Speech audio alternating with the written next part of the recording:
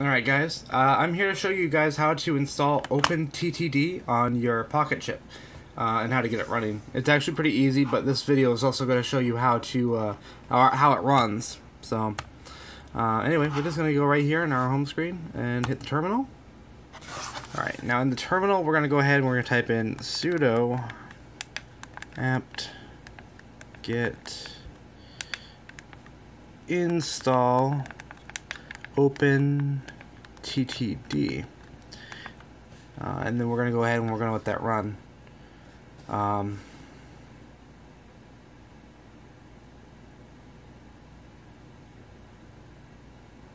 It doesn't take long for this to run, but we're just going to go ahead and just let it run.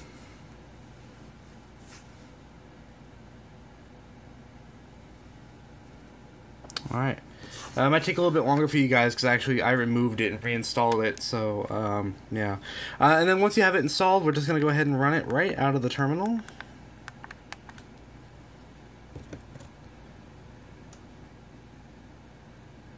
There we go, and now it's running. So now if we grab our pen as a stylus, shit, it's still doing that issue. Oh, I reinstalled it because, I mean, it was working with the touchscreen a moment ago. Oh, you know what? I know exactly why it's not happy right now. Because I switched it to full screen mode, and when it's in full screen mode, it doesn't like the touchscreen. So with our mouse plugged in, we're just going to go ahead and go back to windowed mode. There we go. Now I should be able to unplug my mouse, and now what we'll do is we'll be able to hit new game. There we go. And this runs pretty well so far from what little I have played it. I dropped it down to 128 by 128 just to see how it would run.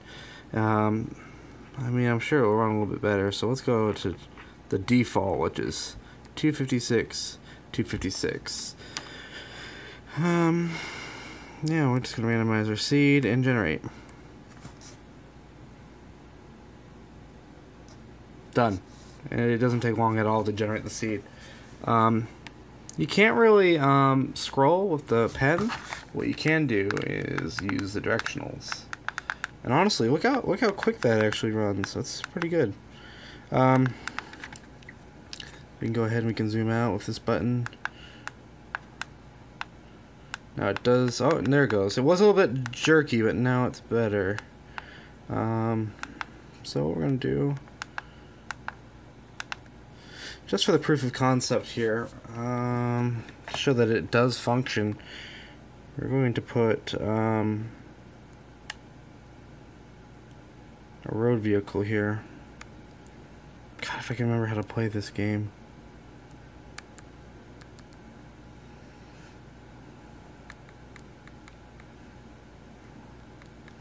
But as you can see, look how it's actually pretty responsive. It's impressive.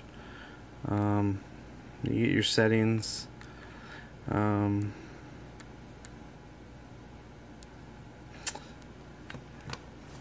but I'm gonna plug my mouse back in. I haven't played this in a while, but if I remember correctly, you need to right-click. Oh, you know what? Actually, there's no sound because I don't have my headphone plugged in. But let's go ahead and try it. See if sound works.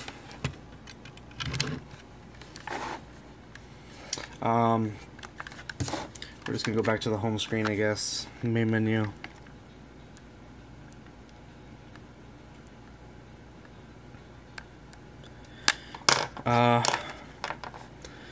While we're here, let's just make sure this is up all the way.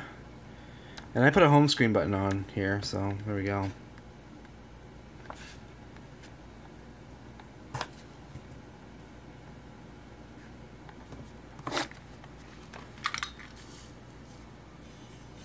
Yeah, it works. So yeah, this video ran a little bit longer than I had hoped, but that's just kind of showing you here that it works. In fact, let's go to multiplayer. I'm trying to find some servers.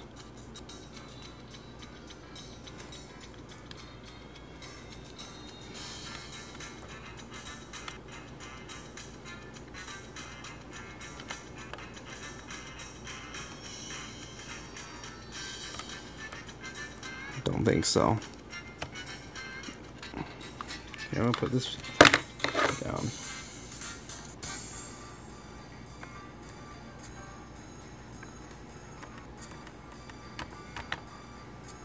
Yeah, well, there you go. I mean, it works. As you can see, it's actually a pretty good frame rate. And you can hear the music. It's pretty good. Yeah, there you go. OpenTTD on my PocketCHIP.